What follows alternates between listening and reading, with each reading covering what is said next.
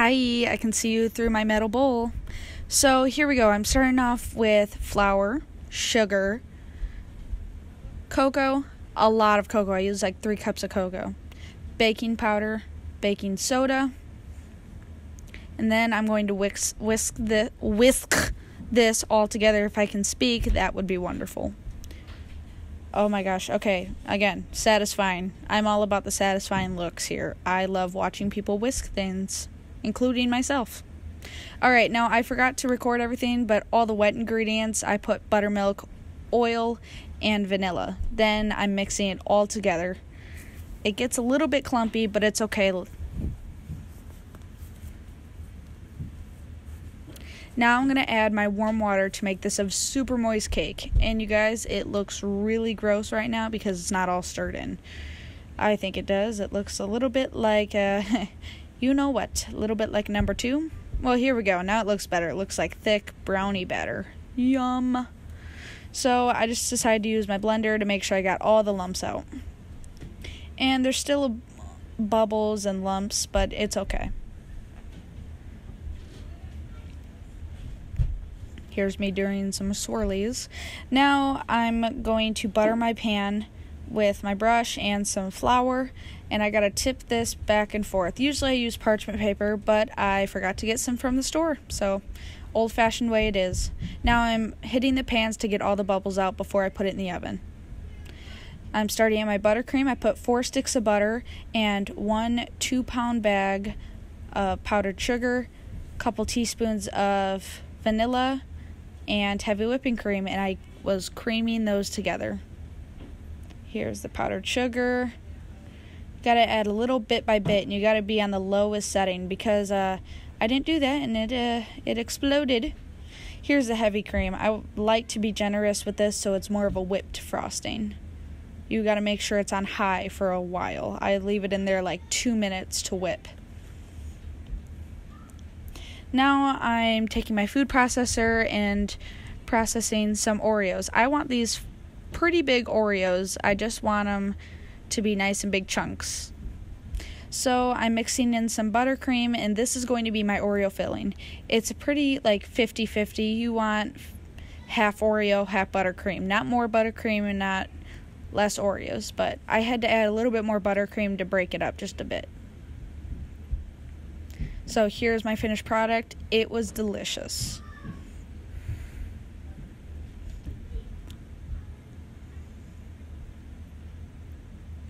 Now here comes the fun part. After I leveled and simple syrup my cakes, I started stacking.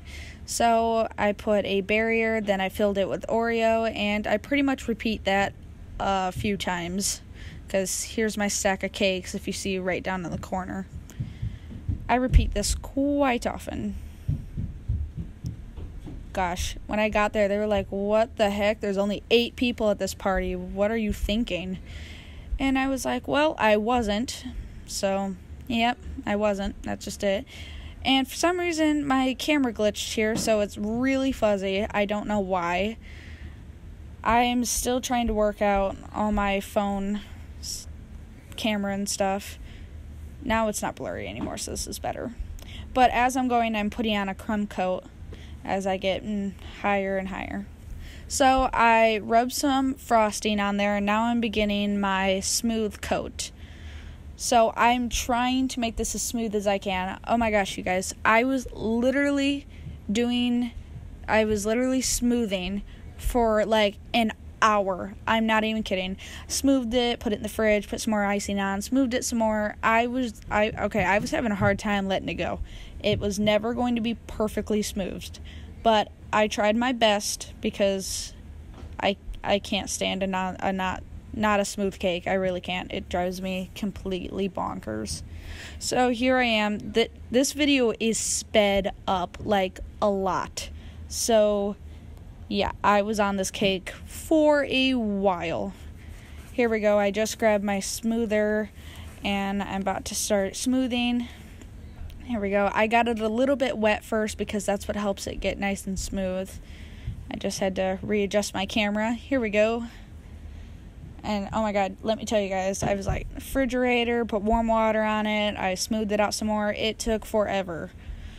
And this is just the basics. Now I'm starting on my drip. After I put my chocolate and heavy whipping cream, then I put black food coloring in it because Oreos aren't brown even though they are chocolate. So I had to make sure it was black, else that was going to kill me. So here I am putting down my drips. It looks really cool. And I got this new squeeze bottle. It's probably not that cool to a lot of people because it's not that great of an invention, but this makes life easier for me. If you've seen my past videos, I do not use this, and this turned out a lot better. I had way more control over it.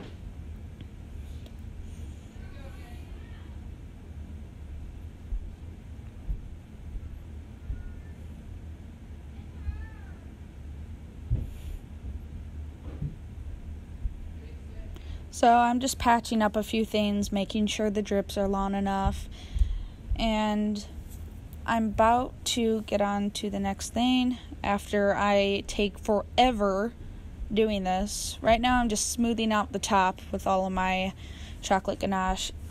I'm telling you, this part took forever as well. Like, they just take a while. You have to make sure your cake is super cold. Oh my gosh, look at me. Like a psycho.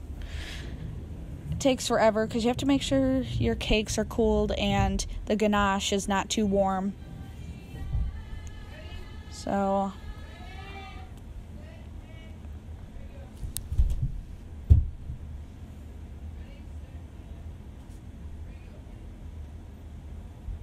then I took my food processor. I used a ton of Oreos and I did the crumble over the top because I thought it looked kind of bland and I really wanted to make it look delicious with more Oreo crumbles.